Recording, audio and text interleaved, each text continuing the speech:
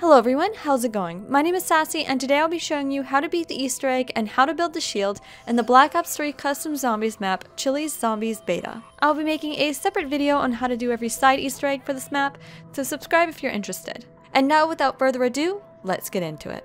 The main Easter egg is pretty straightforward, but here's how to do it if you need help.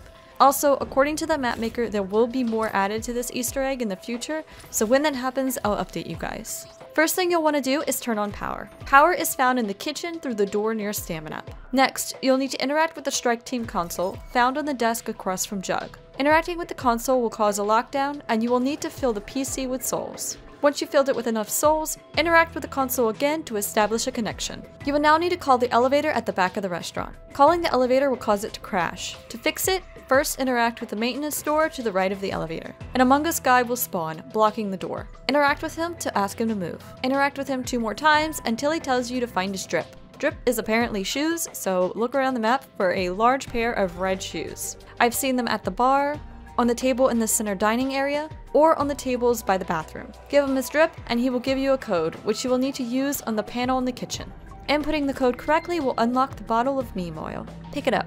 You will now have access to the room to the right of the code panel. Enter in and place the oil on the mini teleporter pad. Then press the button on the right to start the expansion sequence and trigger another lockdown. Surviving for 50 seconds will spawn a max ammo and open up the room with a pool of oil. Jump in. This will teleport you to a long hallway with doors. Knock on a few doors until you get the message you shouldn't be here.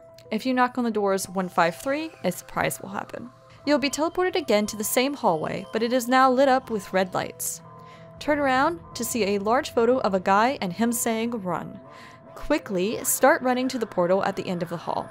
If he catches up to you, he will kill you. Playing on solo will end the game, since any area behind the image is insta-death.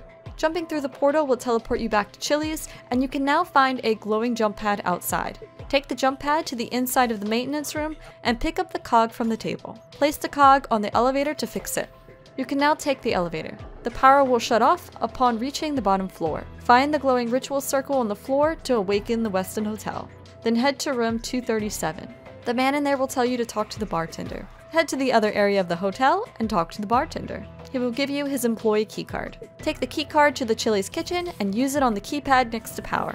You will now need to watch the instructional employee video. It will tell you how to make a burger. You can skip this video by interacting with the kitchen island. You will need 5 ingredients for the burger. The lettuce, cheese, top bun, and bottom bun are found in the ingredients fridge that is now opened, and the burger patty is found in the fridge next to the Bowie knife. Once you have all ingredients, you can start cooking the burger. Find the stove with the pot and interact with it to start cooking. This will cause a lockdown and you will need to survive for 1 minute. Once you finish cooking the burger, you will now need to assemble it. You can find the order to assemble the burger all around the kitchen. You will need to interact with the ingredients in the order shown from top to bottom. If you assemble the burger incorrectly, a panzer will spawn and you will need to defeat him before you can continue on. Once you've assembled the burger correctly, pick it up and head back down to the hotel. Take the burger to room 237 to finish your delivery. You'll be transported back to the school hallway. Wait around until a door opens and then enter the door and you'll be brought back to the hotel. You will now have access to the teleporter and Pack-a-Punch.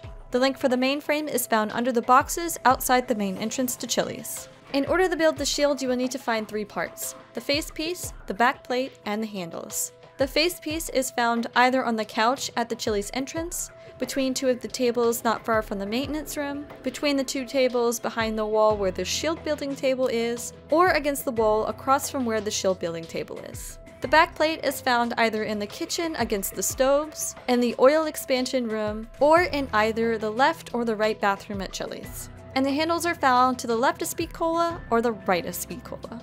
Once you have all 3 parts, you can build the shield at the build table near the Chili's entrance. When you're ready to end the game and have made it to at least round 15, head to room 234 and pay 153,000 points to escape. You can pay this intermittently, and knifing the door will tell you how many more points you need. And that's it.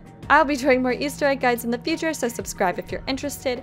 Leave me a comment if you have any questions, and don't forget to like this video if you found it helpful. And I'll see you guys in the next one. Bye.